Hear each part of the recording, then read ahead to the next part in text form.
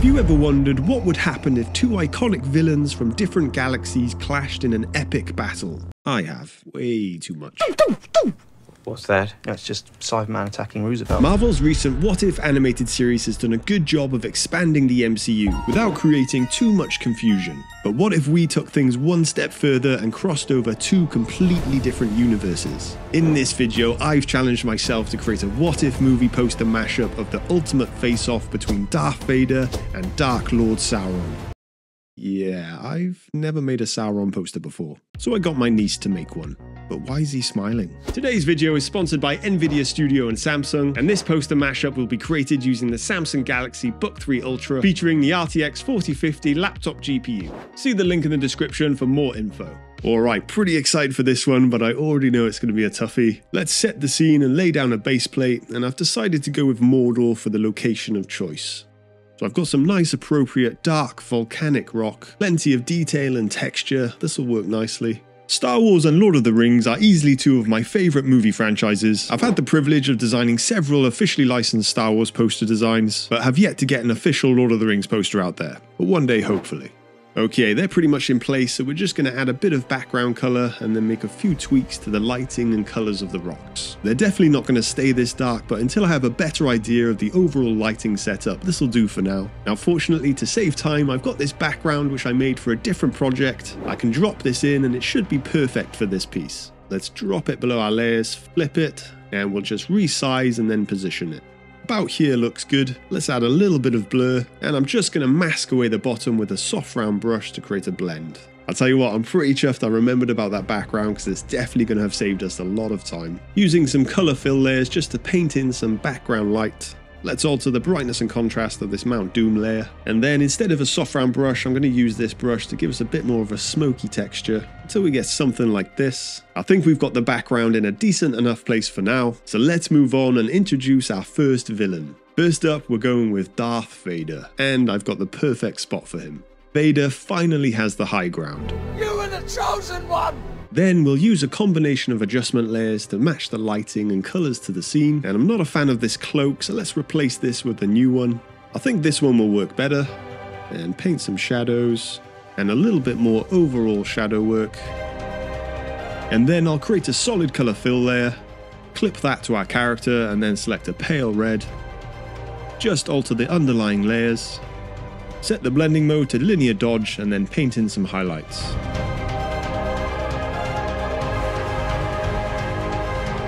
Cool, still pretty dark overall, but we'll fix this later. Let's take a quick break to hear from the sponsor of today's video. If you want the best experience in Photoshop, then make sure to look at Nvidia Studio validated laptops like this Samsung Galaxy Book 3 Ultra. Experience superior performance with these supercharged laptops wherever you go, and pack power and epic picture quality into a rucksack with their slimline design. Unleash your creativity and enjoy superb image quality on the super tall pin-sharp 16-inch dynamic AMOLED 2X display. And with the incredible power of Nvidia Studio at its helm, this platform ensures the best experience in creative applications. It achieves this by utilizing the GPU to unlock more performance, more features, and better stability with Nvidia Studio drivers. Did you know that Photoshop features a ton of GPU accelerated effects, so it's really handy to have an RTX 40 series laptop GPU to effortlessly handle features like super resolution AI upscaling, or when you have complex adjustments to make using Photoshop's neural filters. There are over 30 GPU accelerated features such as Blur Gallery, Liquify, and Smart Sharpen that enable photographers and artists to modify and adjust images smoothly and quickly. And the RTX 4050 laptop GPU can handle it all thanks to its dedicated AI hardware.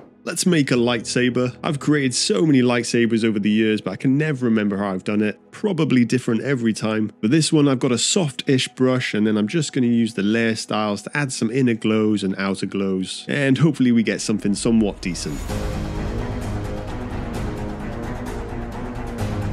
That's probably a good enough starting point. Let's move that into position. Now the tricky thing here is with the original figure, the lightsaber's at a bit of an awkward angle. If I replicate that, it's just going to look too small. So I'll see if I can get away with making it a bit bigger without it looking too odd. He's also holding it in his left hand, so I'm sure I'll get called out on that. Worst crossover ever. Okay, does that look weird? I can't tell. I'll leave it for now, but maybe needs to go a bit shorter. Now we need some red highlights given off from the lightsaber. We'll set that to screen, then just paint in some highlights. A little bit of lightsaber glow. Okay, cool. I think Vader's going to need all the help he can get, so let's add in a few stormtroopers as well. I'll start by altering the brightness and contrast, and then play with the selective colors adjustment layer. And a color fill layer for some red highlights.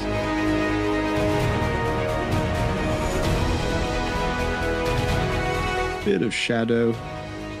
And then we'll do the same for the other one. I haven't fully developed the lighting of the whole scene yet, so I'll probably be coming back to these guys. I just want to get them to a decent place where they look somewhat part of the scene. Okay, we're switching over to the other team, but we're not going to start with the big boss yet. First, we'll add in a few orcs. Or are they goblins? I don't know.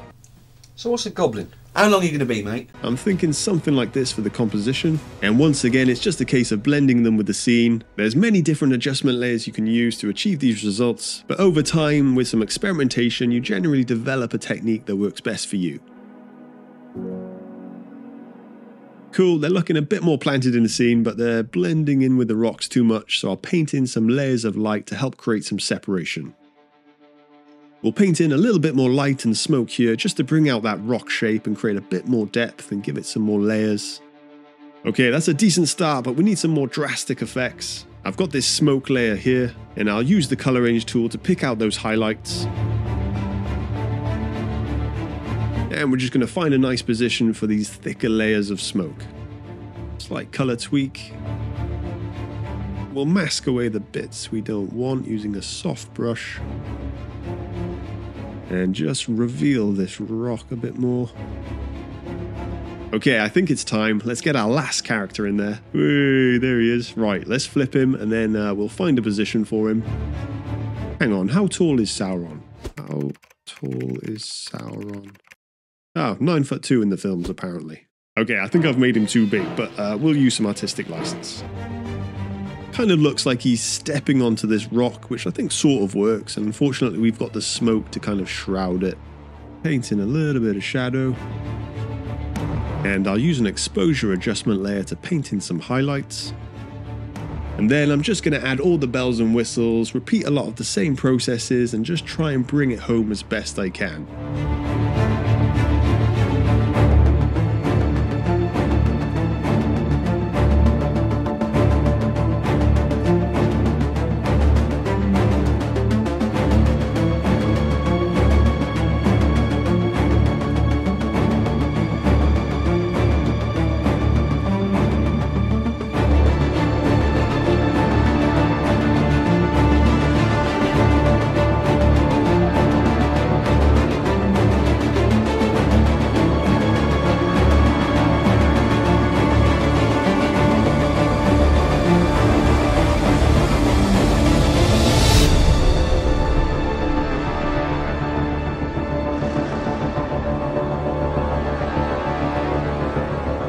Okay, so here's what we got. As predicted, pretty challenging, bringing this one across the finish line. Lots of subtle changes were needed in order to make the composition click a little better. A slightly bigger change and something I tried to ignore was Sauron's pose. It was just feeling a bit too static somehow and wasn't filling the correct spaces, so that's something I did swap out. Overall though, good bit of fun. It's always a pleasure to work on anything based on Lord of the Rings or Star Wars, which have been a huge source of inspiration over the years.